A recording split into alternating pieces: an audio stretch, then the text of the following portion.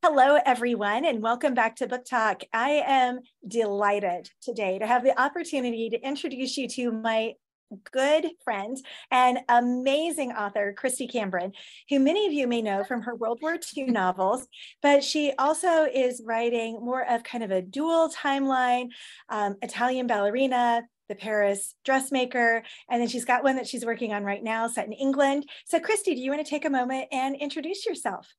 I do. Hi. I got excited when we jumped on here and I immediately started waving, hi, everyone, because you all don't know this, but Cara and I were chatting before we got in the video. And it has been so long since we've just seen each other's face that it was so much fun to catch up. And, you feel like you just took about 10 cups of coffee and you see the face of someone who's been such a good friend for so many years and you finally get a chance to connect. So I am thrilled to be here. That was a beautiful intro. Yes, right now I write World War II, but my books are really set in the 20th century. So I have some split time novels. I actually have one that goes back to the French Revolution. So that one's kind of an outlier, The Lost Castle. But yes, most of my books center around the concept of beauty in this juxtaposition right next to pain or right next to war. And so I really like to show the light and the dark contrast and where the light outshines any of the darkness, being the war. And so you'll find fine arts in my books. I have an art history degree, so I went to school at IU for that, specifically for art. And I love to bring any type of art, whether it's visual art or music, like in The Butterfly and the Violin, if you've read that book. My new book actually is about literature. So it's the one that I'm writing right now is set in bookshops in Coventry, England. And so I get to put in my love of books and literature in that. And I've never set a story in bookshops before. So I'm always trying to do something new, Cara. I know you do that too with your novels. I always try to do something new in every novel, but that's really what you'll get. Typically a split time story that is big on heart and has beauty right next to darkness and likes to show how the light overcomes that darkness. So it's a little bit about me. And it's so true because that showed up from your very first book, which you wrote on your iPhone, I did. The Butterfly and the Violin. And you just do that. You bring this merging together of these settings and, World War II, but these others, the crumbling castles and bringing back to life. How did you get drawn to that as like the theme? Because it is what laces all of your books together. Yeah, I mean, it is the connection with art and art history. It's one of the things that I loved, and I'm going to nerd out on everybody for just a second, but I loved that you could step into a museum and you could see a piece of art, whether it's a painting or whether it's a sculpture, you could see something and it's that human expression. And there's so many layers to this. It's multifaceted. It's not just looking at a pretty painting and appreciating that. It's literally looking at someone's heart, someone's expression of their humanity and what was happening at their time and place and experience in the world. And so I've always loved that. I've always loved the stories behind the stories. And so for me, there's a way to do that when you're writing fiction. You have a story and you're telling something based on, let's say it's World War II. You've got some historical fact, but what are the human experiences and the expression that's behind that? It's a story within a story. And so those are the things that I love to tell in my books. And so the most recent one, The Italian Ballerina, as an example, love this story, Cara. When people say, well, how'd you come up with the idea for this book or that book? I'm sure you get that a lot. And they'll say, well, where'd you come up with this idea? This, I have loved to tell people, came from a reader. And I don't even remember the reader who sent it to me. If it's you, hi, thank you. I love you. But a reader sent me this article years and years ago. And I just filed it away, just saved the idea and said, I always knew I wanted to write a ballerina story because again, that grace and that beauty, right next to war, I thought, oh, wow, there's so much that beauty can overcome. But this reader sent me this story that was a true story about a hospital on Tiber Island in Rome. And I hope I'm saying this correctly because Cara, you've probably been there. Fete Beni Fratelli Hospital on Tiber Island. And where they actually, when we had the occupation of Rome in October of 1940, and so you've got the Nazis that came in and just occupied the city. And actually it was later than that. I'm getting my dates crossed, but you can look at the back cover copy on the book and you can get the exact dates. But all that to say, when the Nazi occupation came in, the staff at the hospital came up with this idea that they would invent a fake plague called Syndrome K. And it was all to fool the Nazis. And it worked. I mean, you can't even write something like this. Like the real world, sometimes it reads like fiction. And I loved that story that they saved countless numbers of Jews, hundreds of Jews from that hospital by saying that they had a fake plague, and the Nazis avoided this quarantined area of the hospital, so to speak, and they saved lives outside of it. And so for me, I just thought, wow, the heroism, the courage, the bravery of the doctors and the religious leaders at the church that was adjoined to the hospital, all of that for humanity to save lives. And I just thought it was the most incredible story. And I said, I want to write that one day. So it's usually like a niche topic that kind of hits right here in the heart.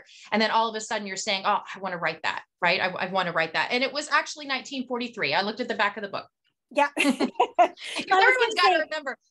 Everyone's got to remember, as authors, we researched this and wrote this a few years ago. Yeah, exactly. So I'm already moved on to writing my next novel right now. I'm on deadline. And so I've got all of those dates, 1940, like right here in my head. They're right here. Well, and I was like, well, I know it's before June 1944 because Rome was liberated on the same day as D-Day. And yes. So, yes. because I have a scene in that in my Shadow by Grace, because they were all like typing away at the AP office and they went, no one's ever going to read our stories because D-Day just happened. Because D-Day just happened. Yeah. Yeah. So it's funny how those little events they'll capture your imagination. And then the next thing you know, you're often writing a book around that. Because when I was reading The Italian Ballerina, I loved that whole idea of Syndrome K. And I was like, that represents the spirit that we often forget. When I was in Berlin in 2022, one of the things I did is I went to the Resistors Museum, because we often think everybody was in support of Hitler, and that's not true, but it's so easy to kind of get sucked into that and lose sight of all the really amazing people who stood up, and many lost their lives, and they were coming from all these different populations. And so that Italian Ballerina book really highlights another way that was happening in another place, that people knew it wasn't right. And so they came up with really incredible ways that most of us be like, that never work. That we're going to all die. That's insane. And yet they saved hundreds of people. And it really captures so much of the human spirit, and the way that we will just, when pressed to the wall, stand for what's right in those really hard circumstances.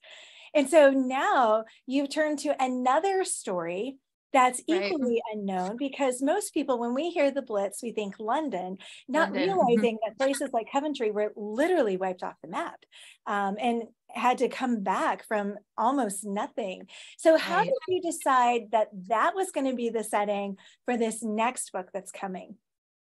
Well, it's really kind of a heartbreaking aspect to it. You know, you mentioned that Coventry was hit so hard. And in November of 1940, the raids that occurred on November 14th and 15th are actually the single biggest loss of life for England, the civilian loss of life for England during the war.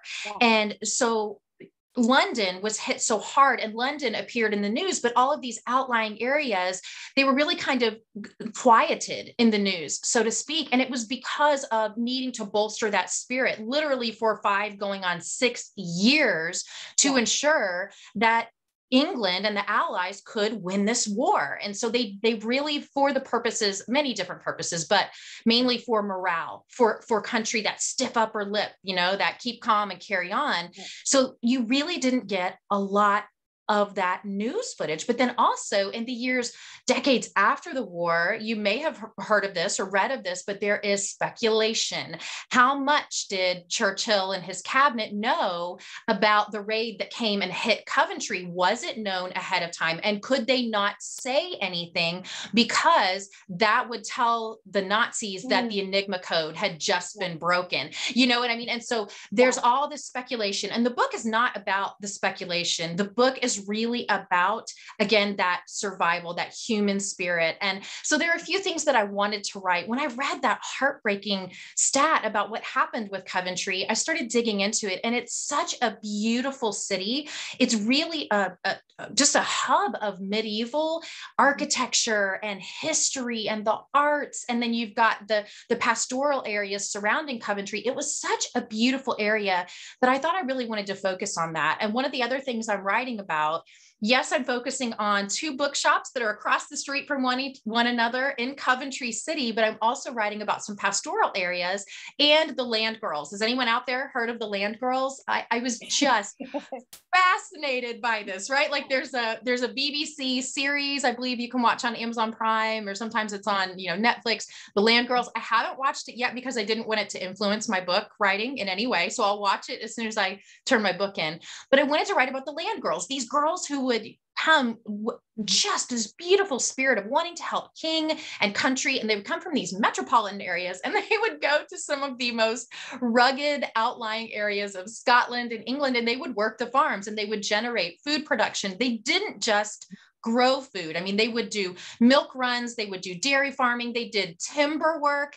Really, this is going to be kind of shocking. And I felt really bad for the girls who stepped up to do this, but they also had rat catchers. They were rat catchers in the Women's Land Army. Yes. So all of these things that I'm learning about these women who were so strong and so smart and so driven to serve their country. And they did it within the borders of England and the food production during those years.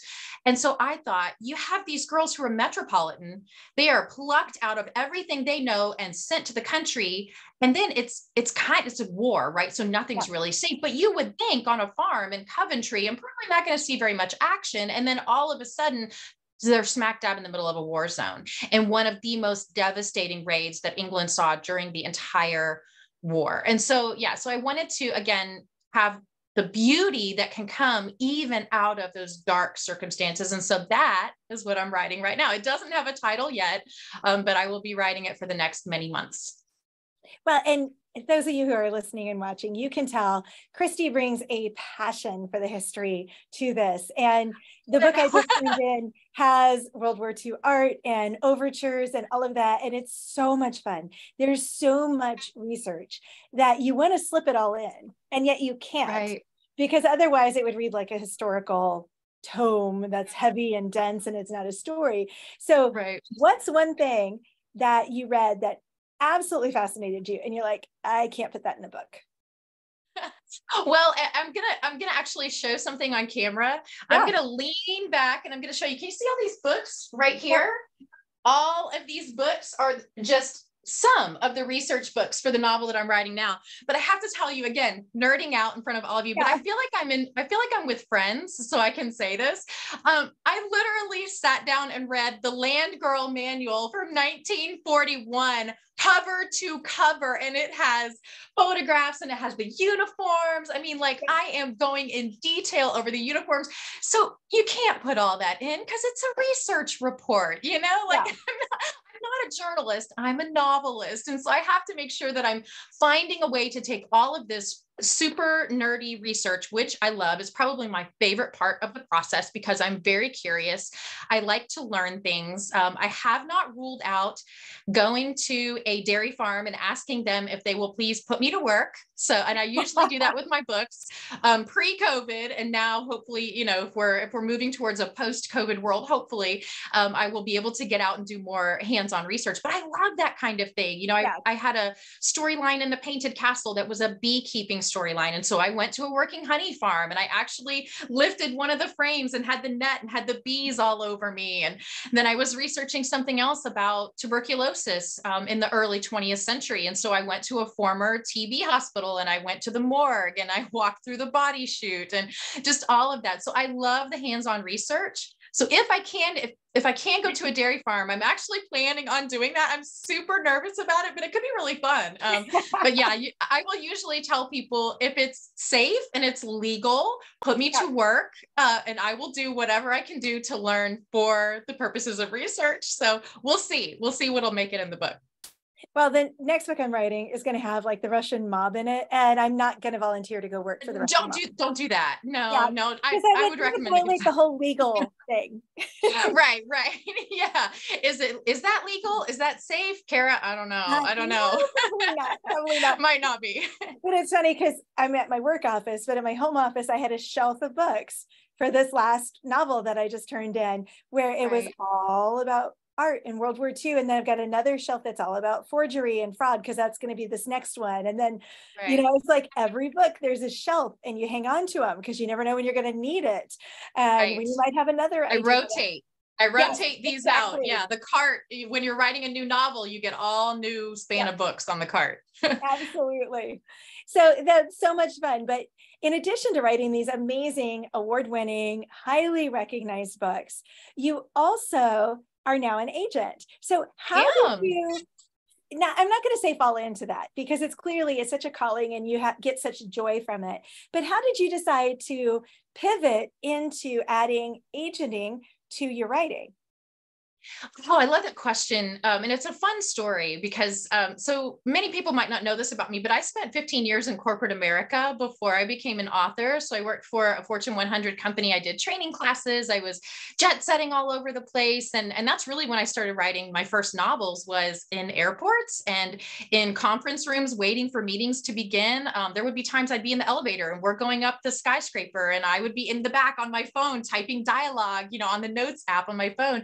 And so I had this business side of me, this business experience that I really did enjoy. It wasn't my calling on my heart. My calling is writing. So I always wanted to step out of that and move over here to writing. But I will say that I really enjoyed the business side of things. And so I'm represented by Rochelle Gardner of Gardner Literary. And this came about when we were actually in Nashville at a writing conference, and we were just having dinner and we were chatting about business and books and publishing. And she knew where my heart was for helping people and working with aspiring authors. It's something that has always been just a part of my heart. And she said, I would love for you to consider being an agent with my agency. And I was shocked. I really was. I wanted to say yes right away, but I tried to be smart and say, can I please speak with my husband? And we spoke, and, it was like a formality, really. It was like that kind of thing, because I knew I was going to say yes, and then did say yes. And I love it. I love the aspect of getting to work with especially aspiring authors, but I have some experienced clients as well.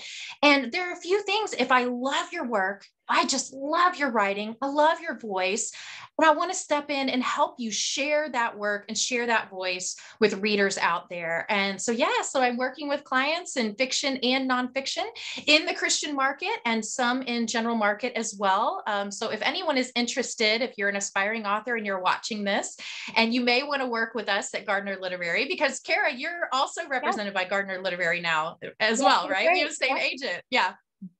So if anyone's interested, you can go to gardner-literary.com and you can see what we're looking for, the authors that we represent. You can see what I specifically am looking for, because I do have a wish list of things that I am looking for to come in my inbox. And so I'm loving it. And I'm just enjoying the opportunity, as I said, to work with authors, especially the aspiring authors and the new authors. All the things that I've learned in the last decade in publishing, I would love to then take that other people have been so kind and shared with me, and pass that on and share it with other authors. So it's really cool. You actually step on the wings of the stage and you see your author out there, and the spotlight is shining on them. And then in the Christian market, then they are shining that spotlight on Christ. And so that's the way that I view it, as an agent, a booster, an encourager, a support for the spotlight to be turned 2 times. Yeah, I love that. And it's such a part of who you are. You're an encourager, you're a mentor, you're someone who just pours life and energy into other people. So it's such a natural for you to move into this space and kind of have that combination of your exceptional writing and your experience there, but also then pulling in your business experience. It's a no-brainer. So it's fun to see you step into that and have it just really thrive for you. So what's on your wish list? Oh, well, okay. So as I said, you can go to the website and you can see everything that's on the list, but a few things that I'm excited about right now. So when the holidays came around, I'd never done this before, but I started reading Christmas books. I know everybody does it and it's not like it's a new thing, but for some reason I wanted light stories, happy stories, uplifting, encouraging. And so all of a sudden I started reading rom-coms, and I'm over here, the historical fiction girl, and I was attracted to rom-coms. So give me a really fun rom-com with some really good banter, maybe set in some office settings. I would love something that's set maybe in London or New York or LA, somewhere that I haven't spent a lot of time. And give me some really good rom-coms. I would love to see that. One thing that I'm always on the lookout for are fairy tale retellings. I'm just a sucker for those. You can just pull me right in with your unique fairy tale retelling. So if you are an aspiring, especially young adult author, I really need you to have a larger platform specifically for that space, and a unique idea if it's a fairy tale retelling. And Cara, and then something that I just always love, I love steampunk. Just really do. I'm like, who would have thought? But I just really love steampunk for fiction. And so if you have anything that's got that whole like Victorian vibe, and it's got like the whole industrialization vibe, but you've got like some kind of art to match with it, anything that's in this space of art meets history, meets faith, or meets creativity, anything that's in that space, I'm really looking for it.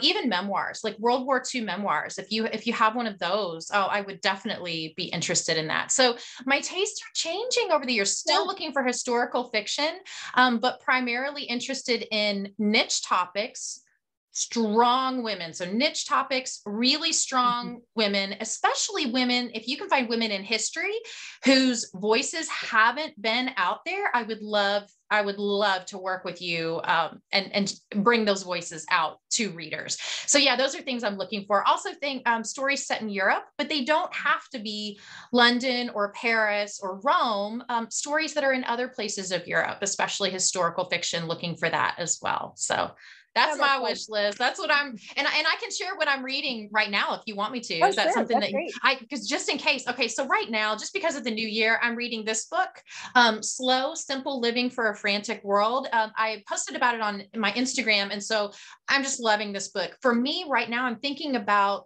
and even if you have a book idea that's like practical ideas, right? Like I'm looking for how do you do the thing you're telling me to do, right? Yeah. like books that have heart, because this book, Slow, is part memoir, but it's also practical solutions and ideas for those of us who are looking for simpler living, slower living. Rom-coms, I'm Emma St. Clair. This is next up for me. I've been wanting to read this for a while. I love the idea that she has here for her books, and she's closed door romance, and that's something that I'm interested in for the rom-coms. And then also, this is a thick book, friends.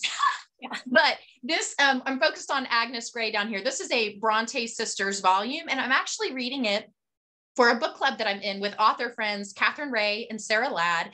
And it's called What the Dickens Book Club. So we read a classic book every month, and then we meet and we chat with you online live in the book club. And I just thought this volume was so pretty. Actually, we're having a giveaway on it. But by the time you see this, you never know, we could be outside of the giveaway, but we are reading Agnes Grey as well.